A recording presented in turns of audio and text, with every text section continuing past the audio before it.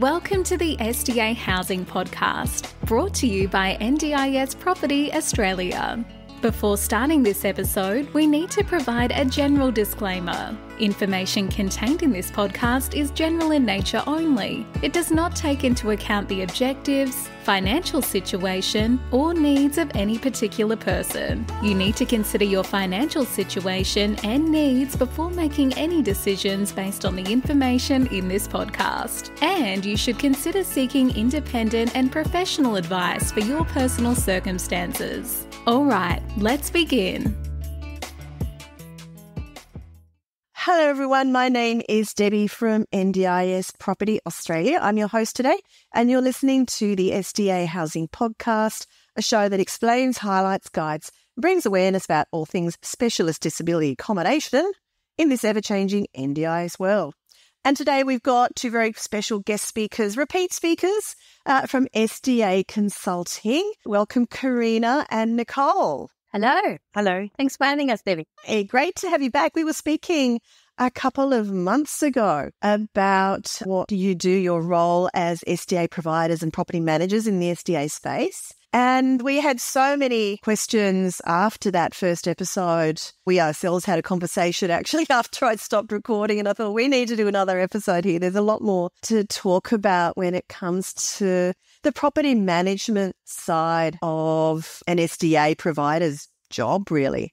And I think what really came out of it for me was understanding that the vast majority of the SDA providers out there are not experienced in the property management area, which is a really interesting point because there's no rules, regulations that you need to actually be a registered property manager to do SDA provision. But in effect, that is exactly what you're doing. And I know a lot of providers do actually outsource that job, which probably a lot of the property owners are not aware of initially. But this is what I would love to speak to you both about today. If you can, I guess, just go back over firstly your role as SDA providers and all of that entails. So as SDA providers, we enroll the property on behalf of the owners. We source participants on behalf of the owners. We claim the SDA payments and we manage the property end to end. Yep. Yeah, this is something I'm always telling people is an SDA provider is a property manager plus. Yes. So plus, yeah. Yes. So obviously everyone knows what a property manager does. That's the real estate side of things. Tell us about the process of actually enrolling the property. So once the build has been completed, the owner will be given certification documents, certificate of occupancy, title, etc., the as-built certificate and the summary. Once they have all of that in place, then they need to engage an SDA provider and we will then go onto the NDIS portal and we will upload all the documentation that's required on behalf of the owner. And then the property can take up to 28 days for the enrolment to go through. And then the property will then be enrolled in the name of SDA Consulting or whoever your SDA provider is. Right, okay. So now you said that once you've got all that documentation, then you engage at a provider. Now, we would actually recommend engaging a provider much earlier in the process. Yes, okay, yeah. Yeah, so you would obviously engage a provider. You would sign your head lease once. Well, everyone's different. We get owners signing head leases once the slab's been poured. Mm-hmm. Yeah. Well, we've got others that do it as soon as they've got the certification for the provisional, so they know that they're going to build at a certain site. They've got plans that they have been advised are going to be compliant. They're going to be certified. So as you say, Debbie, the sooner we do it, the easier it is the process to manage participants, or to try to source participants. But what Nicole meant was that we can't enroll the property until we have all that documentation. So we can definitely do a lot of the work behind the scenes in trying to, speak to sales and participants and try to establish demand for that particular property before the property is enrolled, but we can't actually enroll it until all those documents are in place. Yeah. So tell us more about that process of sourcing participants.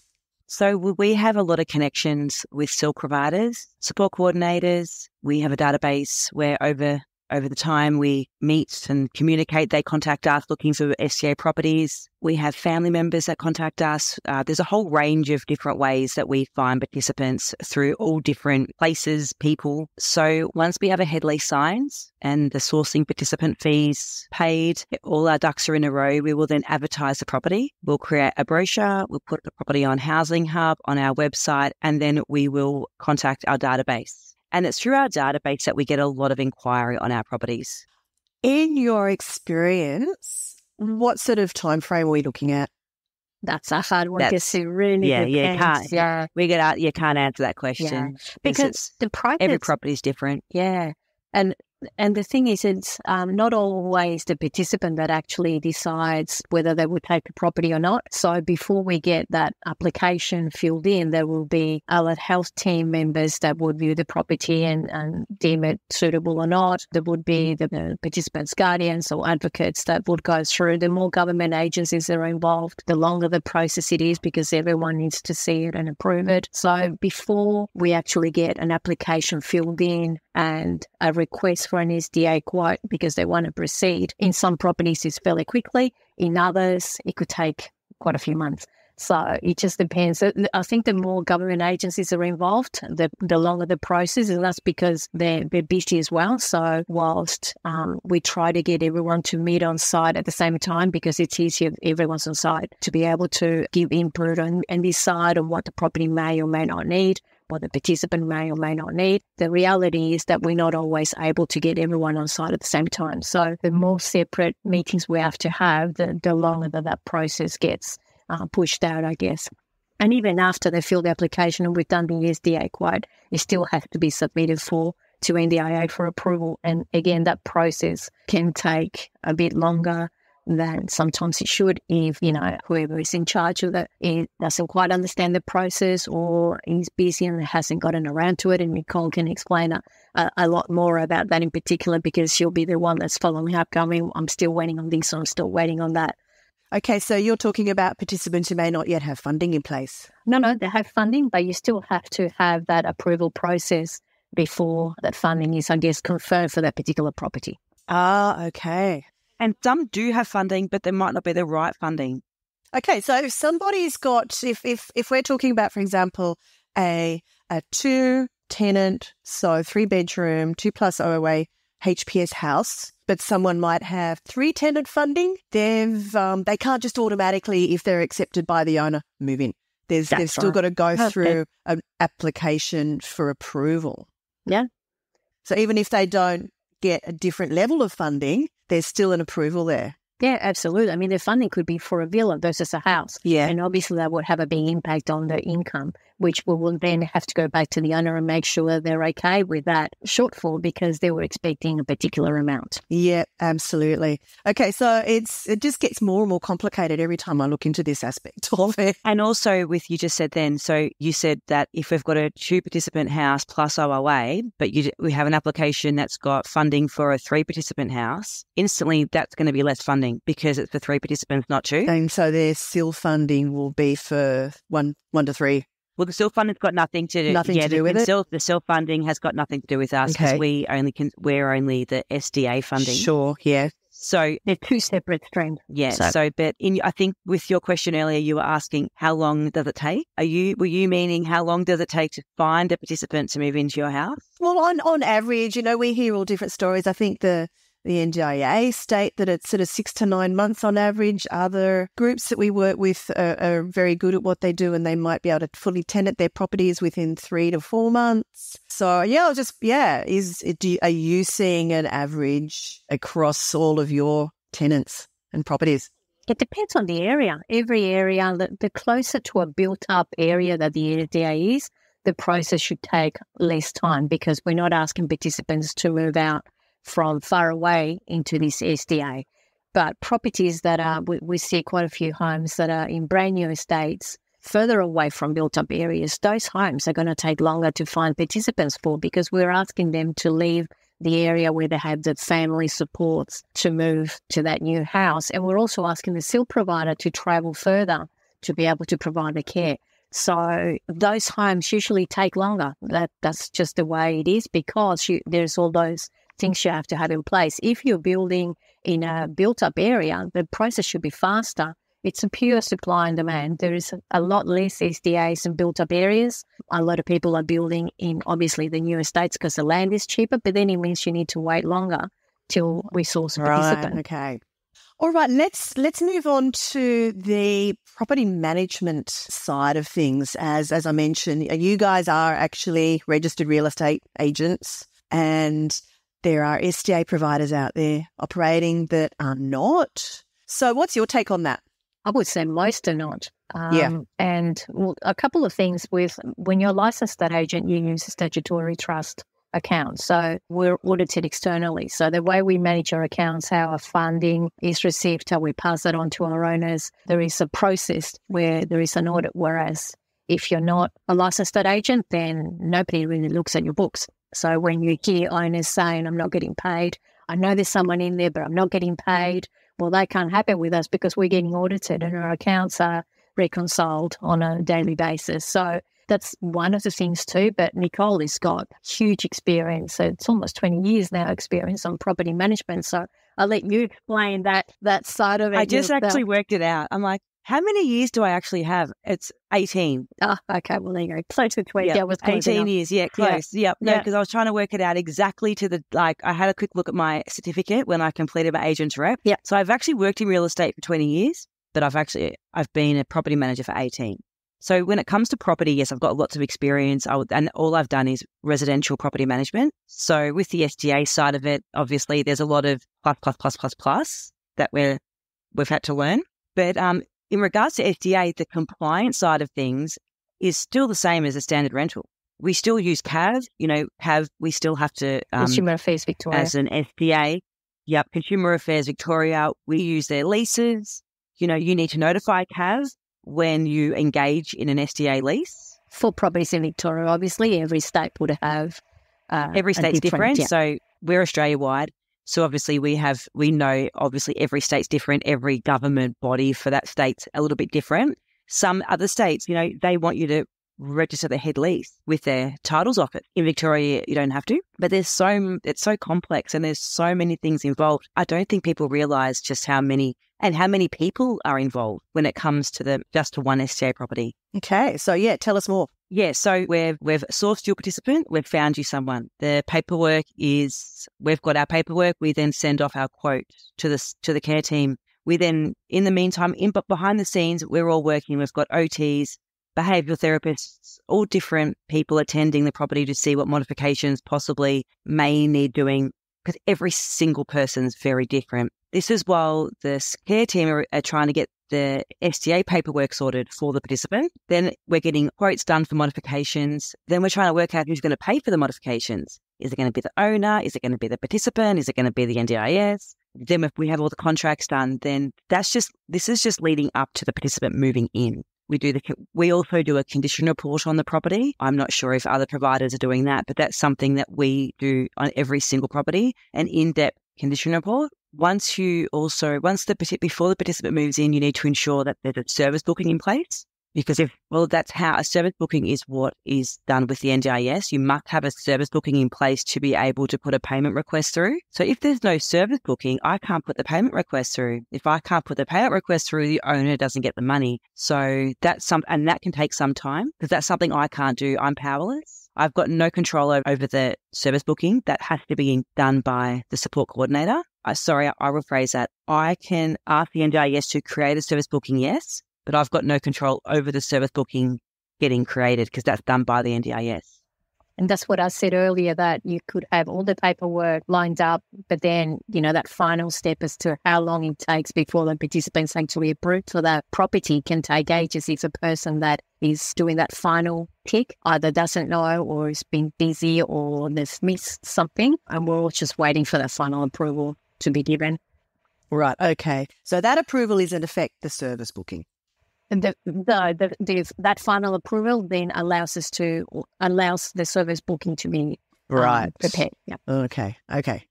All right. So you've got the participants approved, the service booking is in, you've worked out what modifications, additional bits and pieces might be required. That's all arranged. and only then can the participant move into the property. Move in safely, yeah. And if I can just mention that, because we get asked a lot by the owners, why is there mods? It's a brand new SDA that's been certified. Why does anything need to be done to it? So I would like to clear that up. And the reason is that if you can imagine that everybody with disability has to be put into 4 need categories, everyone within that category is going to have different needs and requirements. So we need to make sure that the SDA has to follow a strict design standard to be able to get that certification. But then to allow the participant to move in and safely live in that home, that's where the mods come in.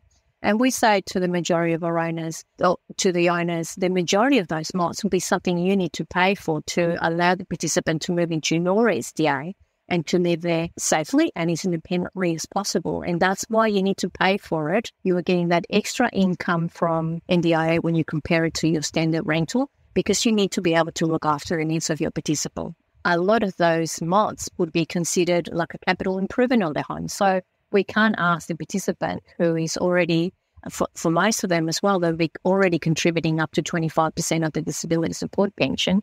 It's not fair to then also expect them to put any more for their home to be safe for them to move into. So that I wanted to bring that up because we get asked a lot, why is it that we have to pay mods if the home is brand new and fully certified?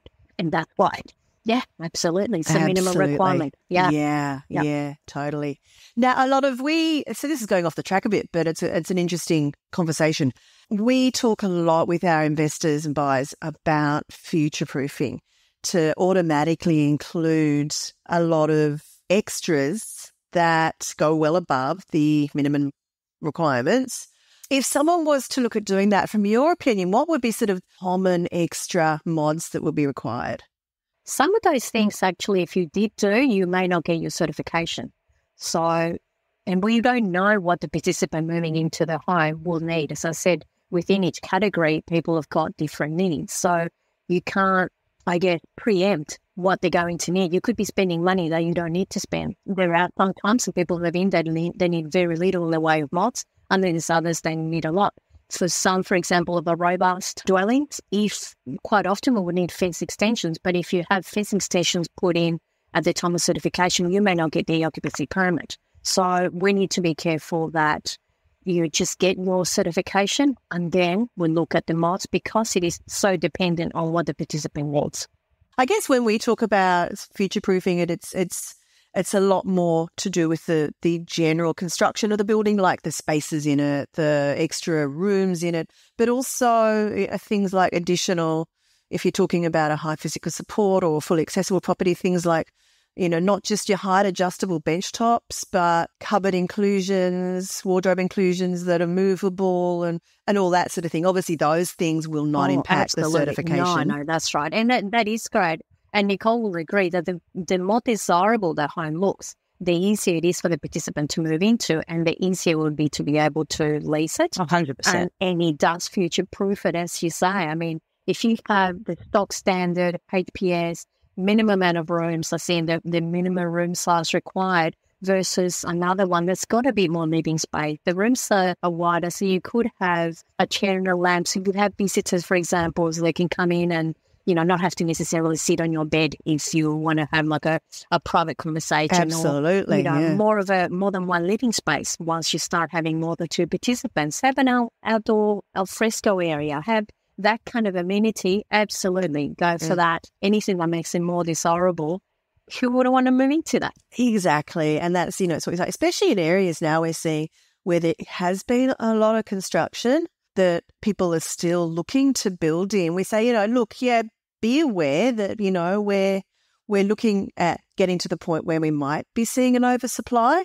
But if you're still keen on that area, look, future-proof it. Just build it much better than anything else that's out there. And yours will be the property of choice. Absolutely. The participant will pay the same whether they stay in your property next door. Absolutely. Which one would they choose? The stock standard or the one that's got a few more? To the fact that they have the choice. Absolutely. Choice and control. That's what this is all about. Exactly.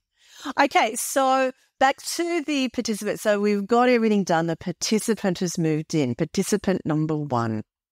Tell us about the process of getting a second participant in the home and the difficulties that challenge involves.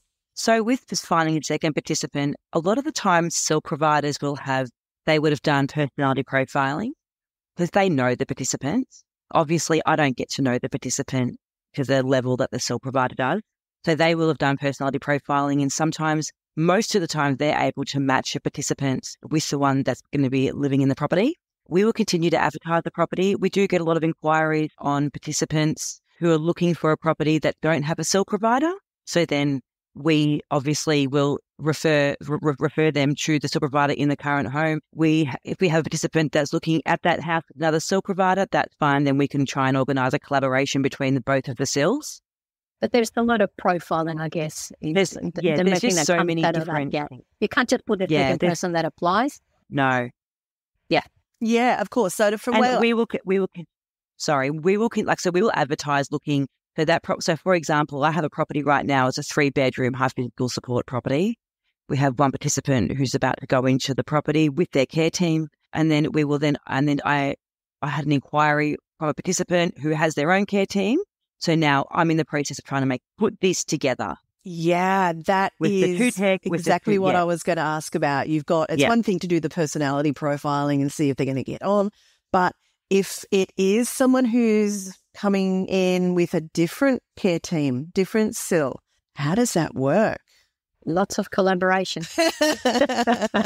Yeah, because obviously almost all of these properties do have an overnight OOA, and you can't really have two different companies sharing the one OOA room. So there's got to be some kind of as you said, collaboration of who's going to do what and how that all works. So I guess from an investor's perspective, when they are looking at getting 2 or even 3 participants in a 3-tenant home, understanding how the care side of things works is just really important, because that's what makes it so complicated. Absolutely. Yeah. Don't give us an OOA room that's tiny, just enough for a desk and, a bed, because we may need multiple desks in there if we're going to have multiple providers in there.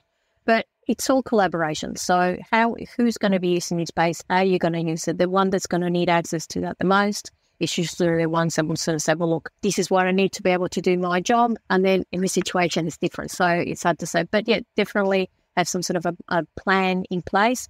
Who uses what when, who looks after what and when. But, we all want to make this work. So I guess that's the number one priority, because we're all trying to make this work. We're all trying to make sure that everyone gets along. It usually does work. Yeah, cool. So what other challenges are you facing at the moment? You've been operating in the SDA management space now for how long? We got a registration in 21. So a couple of years. Yeah. Yep. So what challenges are you finding really that are the most difficult to deal with? Our owners saying to us, why is it taking too long? So long to find a participant. When we get a phone call saying, all right, my home has been certified, when can we get someone to move in? And we're thinking, oh my God, okay, where is your property first of all? Because that will decide just how much demand there is in that area. Mm-hmm. But we've got a situation where we might have, and this does happen, we have a street where we've got more than one SDA. And some owners will say, but you definitely show ours first, because they're aware, a lot of the owners are aware that there's other SDAs in the street, and they know that they're both clients that were there with us. And they would say to us, but you make sure that mine gets filled first, because I came to you first. And what we say to them is, we'll definitely show your home first, but we can't guarantee that your home is the one that the participant will end up going with, because it could be something like next door's got dogs and the participant doesn't like dogs, and the one across the street doesn't have any dogs. So that suits the participant better. Or, they like the sun setting a particular time of the day, particular part of the house, and the one across the road meets their needs better. So it's not as a matter of they come in first, so that's the property that they must move into. It's not our choice to tell the participant which one to move into. We show them, they choose, and the owners need to understand that we can't force a participant to take a particular home over another. Of course. Again, choice and control. But it's all about informing our owners, and Nicole will tell you as well how much time we spent. A big chunk of our role is actually educating the owners. So they come to us expecting a particular amount of money, a particular time frame within which a participant can move in, and they have all these preconceived ideas, and sometimes those ideas are very far from what is actually happening in the space. So it's we see our role as educators as well. So do you work, I know a lot of SDA providers now working closely with builders to, firstly, not just to get the plans and everything right as to meet the requirements of the various SILs and care teams operating that you're connected with, but also bring what we call provider comfort letters for packages that investors might be. Are you involved in any of that? Do you do any of that? No, we do get asked for appraisals, and we can do appraisals, and we'll say this is the maximum that home is capable of achieving, and we always put in there subject to participants' plans and supply and demand for the area. Mm-hmm. And what about, do you get people calling you, investors, potential investors, just calling you saying, hey, listen, I want to build in this area. Can you tell me, have you got participants ready to go? Yes. So many. Yeah. Should I build in this area? This great block of land. Come on. You should know. You're in the space. You talk to people all the time. You tell me, just I won't tell anyone. You just tell me, can I build in this area? How fast? How do you not know? How can you not tell me that? That doesn't make sense. Yeah. Yeah. Like I don't know what to do. Should I go which category? So tell me, what design should I do? And it's just, they don't understand it. It's actually so much more complex than that. Quite cross, don't they? Oh, so cross. Yeah. And even with us not so that's why we are very honest with our owners. They don't understand why we haven't sourced participants. Why? It's been 3 months. Why? Or 4 months. Why? Because there's a lot of properties in that particular area. So there's 15 just in your street. So we're doing everything that we can. And I understand from an owner's perspective, they're paying a very high interest rate on these particular loans. Cost of living just for everyday families is hard enough, let alone people who are investing. But they do need, like I would say when I was in everyday rentals, if you need to have a buffer, because if you can't afford to have a buffer, you can't afford to have an investment property, because no one knows what's going to happen. We can't predict the future.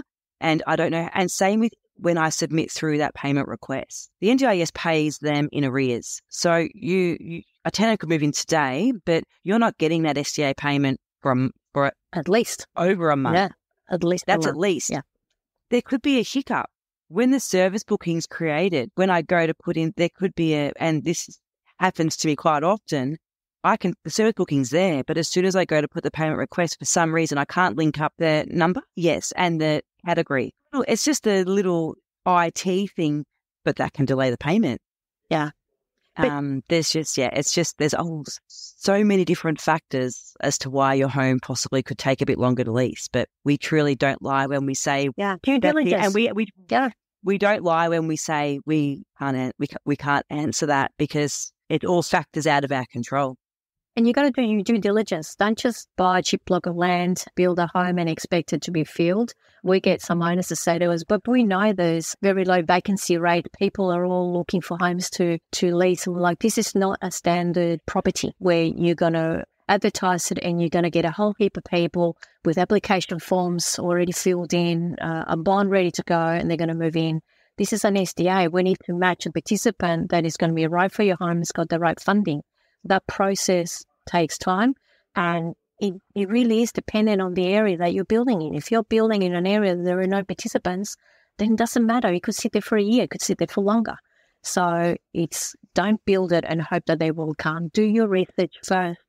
And in piggybacking off what Karina's saying, if I can, the west of Melbourne, there's a large amount of properties coming through the west of Melbourne. Massive, and which is great. Don't get me wrong, where participants are moving and they're loving these pockets, but we also need to be quite mindful that sometimes they can take a little bit longer. Is there a train station close by? Is there a bus stop? And where's the closest shopping mall? What amenities? Yeah, what's around it? Yeah, a library. Where's your closest Woolies and Coles? Can they get there via a bus, or do they need to take an Uber or a taxi? So all these factors go into play with their care team. So when they first initially look at the property, the first thing they do before they even call me is look and say, this is where it's located. Look at a location. Yeah, absolutely. And that's just something that, swimming pools, Where's the closest public pool, the gymnasium? So many different things can come into play. Okay, changing the subject. Just my last thing I wanted to touch on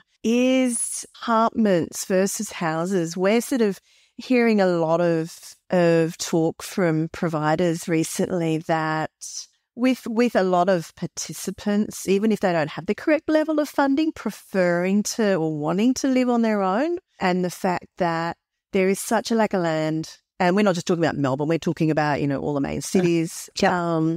There is a place, we believe, and we've been told that it's that for apartment complexes, more apartments, good apartments, large apartments to be developed, that, for people who might have a villa funding or house funding, but they might still be able to, however, they can arrange their care and support teams, be able to move into apartments. Are you seeing this as something that is maybe a good option? It depends on the area. If you're going to build an apartment in an area that is outside your metro area, I'm not sure that you're going to see a lot of... It really does depend on, well, first of all, you can't have robust in an apartment. So with an HPS, for example, we look at, and fully acceptable as well, but HPS more so, can the SIL provider, because the SIL is not in the apartment, it will be a separate apartment. How does your provider know if you need help? If you have a participant that's, for example, non-local, how can they communicate when you're no longer in the apartment that they need you? And some of our SIL providers are actually a bit concerned that they're not able to provide the level of care that they need for that particular participant if they're not able to see the participant. So you can have cameras obviously in the living areas, but you can't have them in the bathroom and bedrooms. So that is a concern to some of our SILs. It really depends as well if you have, how do you evacuate? You've got a HPS participant in a multi-story situation. How do you evacuate? Your OOA is possibly in a different level. Quite often it's in a different apartment level. So what's the procedure there? Does the OOA have to travel up? Is that allowed in an emergency situation? If the lift is not working, how does the participant get downstairs? So it's hard to have a blanket rule about whether it works or it doesn't. Again, we come back to what are the particular needs of the participant. Yeah. In an IL, it probably is not a problem. In an FA, it could probably work as well, but it really does depend on the individual. Yeah. Okay. Yeah. We're seeing some providers really start to embrace that concept of apartments, especially if it's 15 apartments in a much larger complex that are salt and peppered through in really great areas that, tick all of the location boxes. And it just being an option for people that don't want to move out into the new estates because it is so far. And we know that apartments, maybe early on, a lot of them were built too small, not designed well. But I think that, as you say, I guess it's all down to the individual participant of whether it suits them or not. But there probably are a lot of people who are getting funding for multi-share houses, villas that can potentially reside in apartments. They can apply for any property. Of course, it's whether the owner is happy to take that lesser amount. Yeah. But again, how much care do they need? What some of the participants have also said, especially if they're coming from, say, a group home environment, they're wanting to live by themselves, it's wonderful. And then they move in and after reality. They feel lonely. So if we have, because we're SDA certified as well, if we have any input in that type of development, we would say, do you have a common area that you can make available? And participants can meet, congregate, and maybe have a coffee machine on the side or something like that. You have visitors. So you get out of your apartment and you get to meet who else is in the building as well. So you're not feeling like you're stuck just in your land and your carer comes to see you or whatever, your SIL provider. That for some participants, unfortunately, that may be the only contact to have during the day. So having a common area is a great amenity. Yeah, absolutely. Totally agree. Okay, well, that wraps up all of my questions. Did you have any last thoughts, either of you, that you'd like to leave us with today?